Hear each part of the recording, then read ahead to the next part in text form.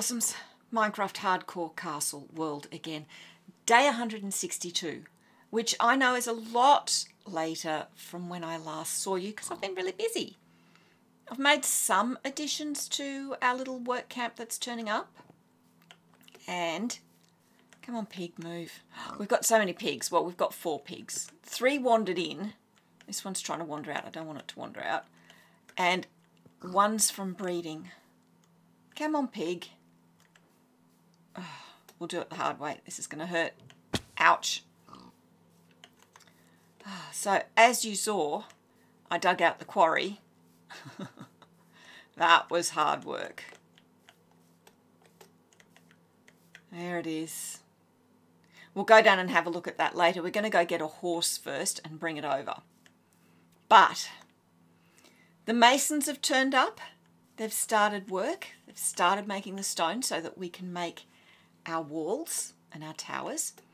We've got a little shelter here for mixing lime mortar. So we've got clean sand and we've got lime. Just trust me on that.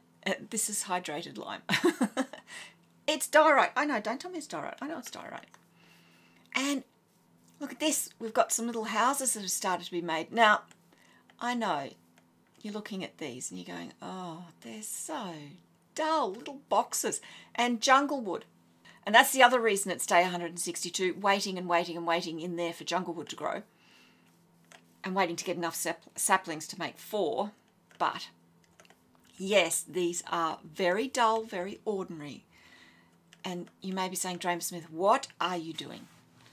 These are really ordinary little houses. I wish they were wattle and daub. Birch is the best I'm going to get. And I want thatch.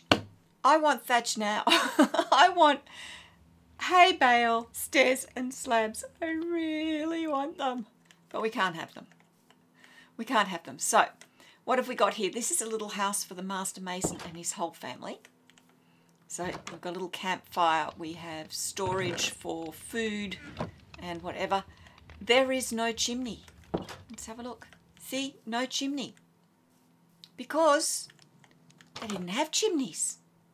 Well, they had chimneys for bakeries and blacksmiths, but not for houses.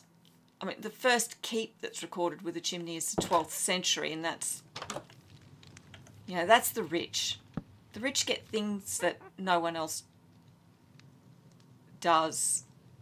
That's worrying. If this stands me up in the fire, I'll only have myself to blame.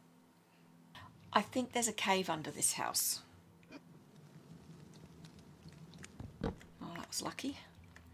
Okay, so no chimneys. So the smoke goes straight up into the roof, which keeps vermins and insects out of the roof.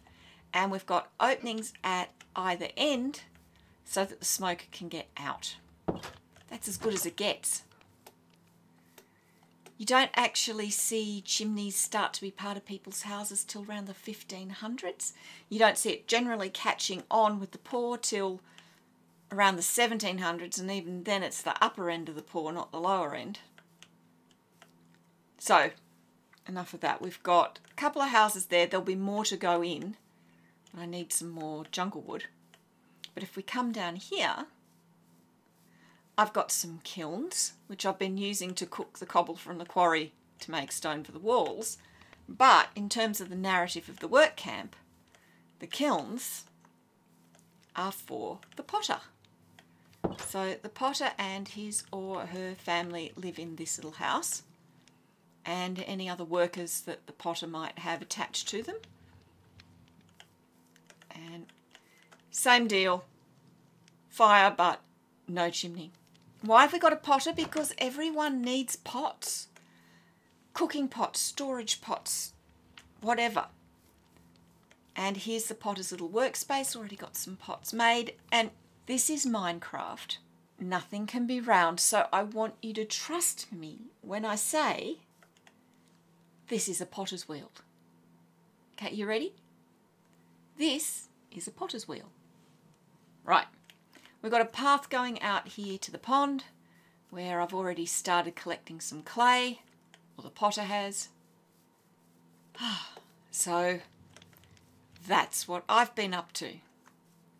Right, I'm going to go and grab a saddle, which I picked up from a village while I was looking for this place, and a lead, which I got from a wandering trader who very kindly walked too far away from one of his llamas.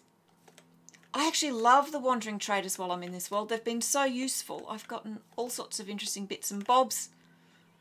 That place worries me, including jungle saplings. Yay. One with a dark oak sapling turned up after I'd walked all the way to get the dark oak. Typical. Okay. I'm going to go get that stuff. Whoops, hello piggy. We are going to go and find a horse.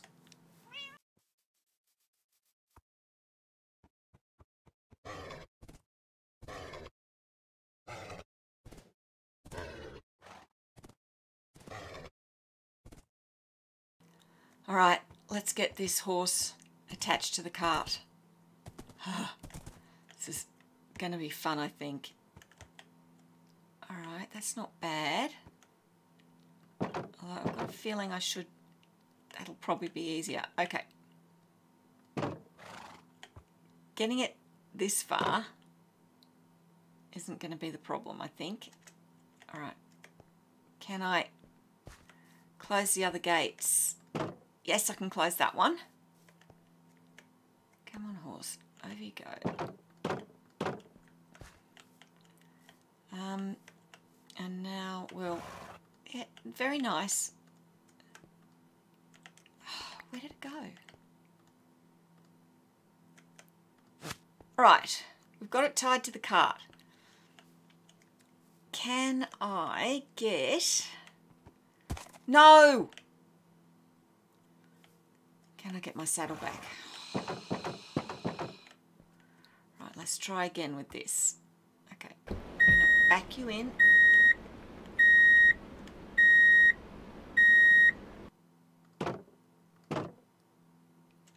All right. No. Come on. Oh.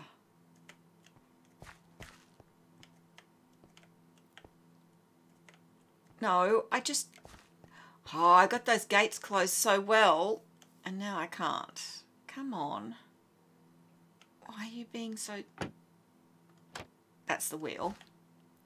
Yes, I wondered what that was too. Oh. Why?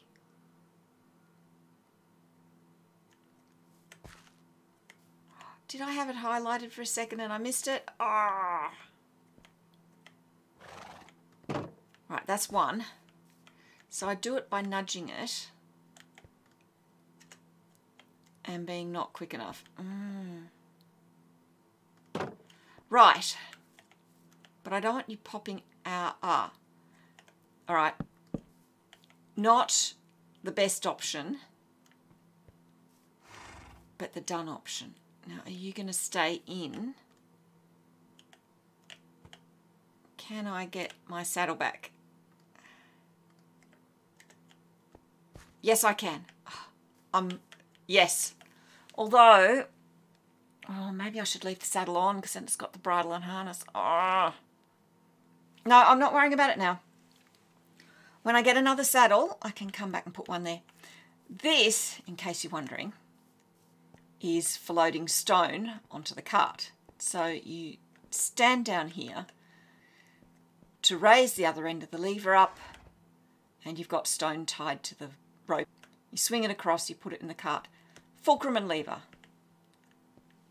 Move the world with that one, or at least some stones. Okay, let's head back up. Oh, enough mucking around. That took longer than I thought it would. At least I got the saddle back. Right, the next thing for me to do is get a whole lot of stone ready and start building these walls and this tower. We're going to start with the Great Tower and the walls. Let's get going. Tower walls varied in width between 2 and about 10 metres. I've picked 5 for the Great Tower. I think that will be a happy medium. It's also 20 metres across.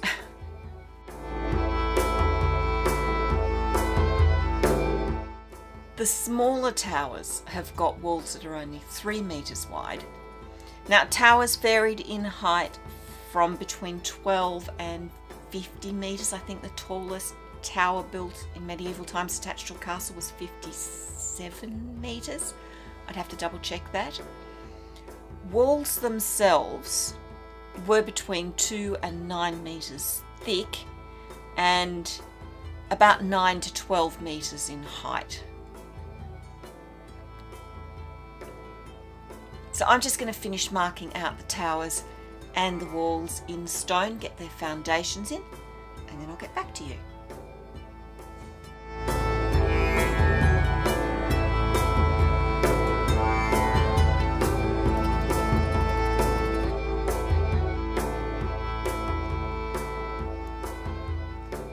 So there we are.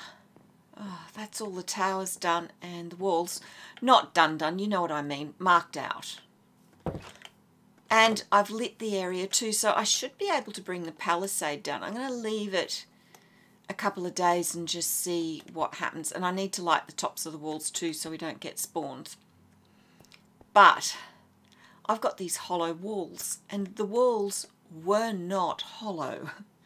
There was an inner and outer membrane of dressed stone, and then in between there was lesser quality stone, rubble, mortar, packed earth.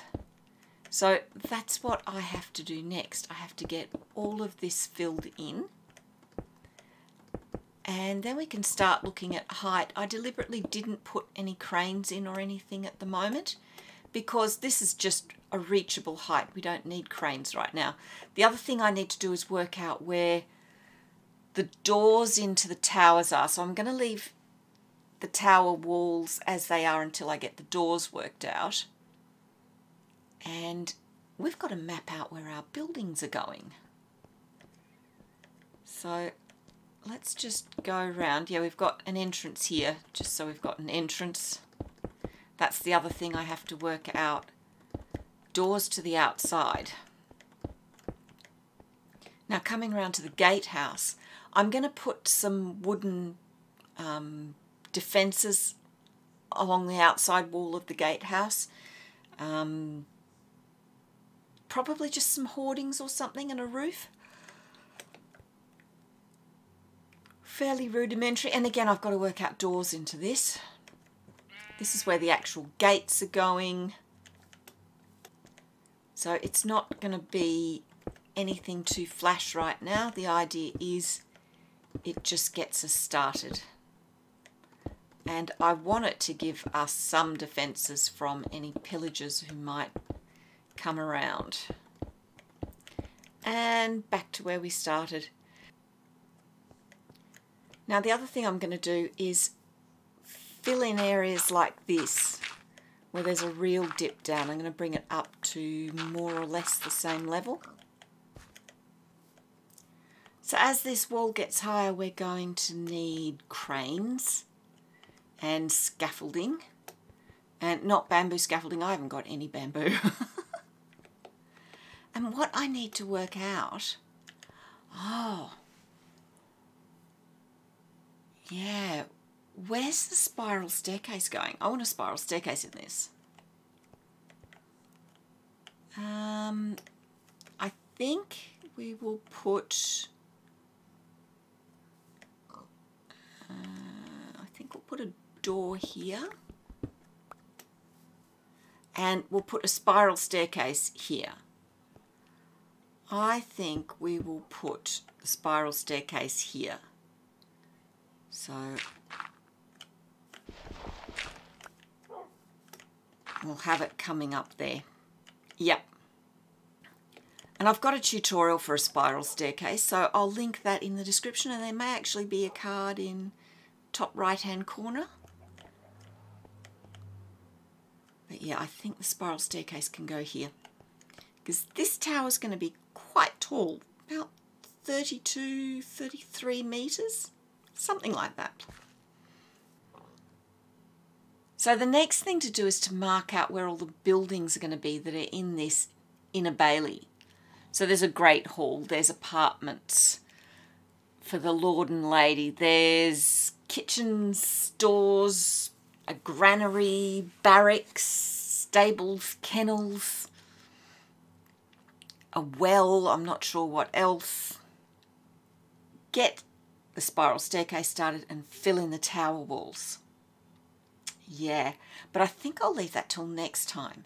So in the meantime, there's a link to the spiral staircase tutorial on the screen now and a link to some more videos of mine. And if you've made it this far, put the secret code phrase in the comments. And the code phrase today is bring down the palisades. Okay, I will see you next time. Bye.